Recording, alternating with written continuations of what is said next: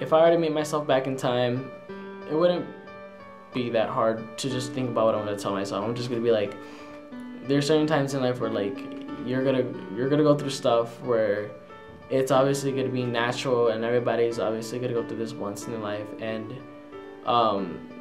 to not really care. I think I would tell myself to not really care what people say, because sometimes people tell me one thing and then I take it too personal when I know they're just meaning it as a joke.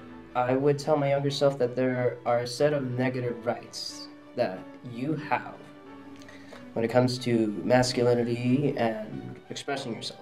Oh, you're supposed to be fit, you're supposed to have a girlfriend, you're supposed to have a job, have money, you're supposed to have all these things that other men have, like, you're supposed to have a phone, iPhone 7 or whatever. And those set of negative rights are, you have the right not to be ridiculed for expressing yourself like any other human would. You have the right not to be forced to conform to a manufactured form of what it means to be a man.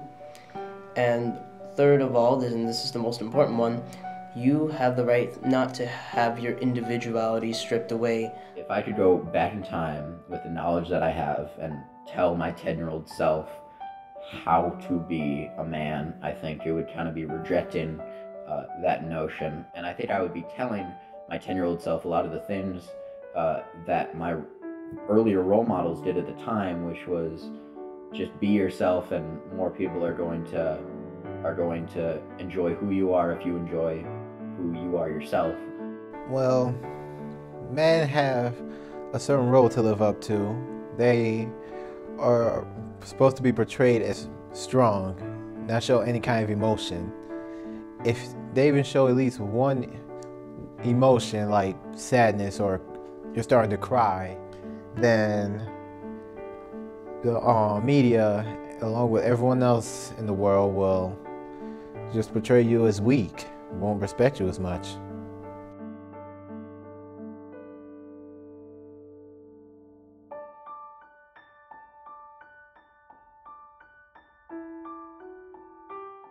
Wake up, because the world is full of people that has their own opinions about what a man is. Once you ask someone to define it, you realize that it really can't be anything. I mean, I know how it has been described to me, but I know anyone could counter with anything that I say would be defined as a man. So I guess there really is no definition of a man.